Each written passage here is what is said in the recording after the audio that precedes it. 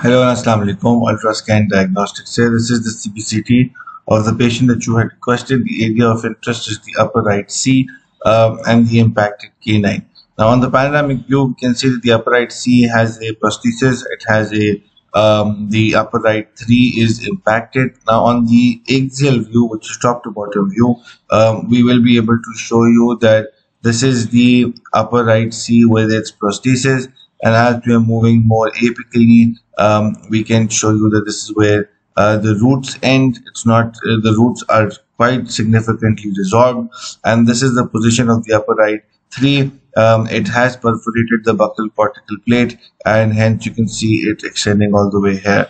So the upper right C, on the transaxial view, you can see that the roots are completely resolved. Less than half the roots are resolved. In the middle, there is an apical portion right here, but otherwise there is significant resorption because of the upper right 3, and this is where the upper right canine is present.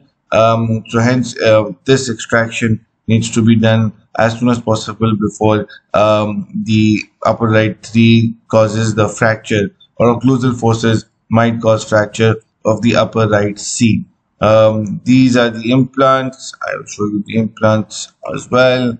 So this is the lower left implant, and then this is the lower right implant.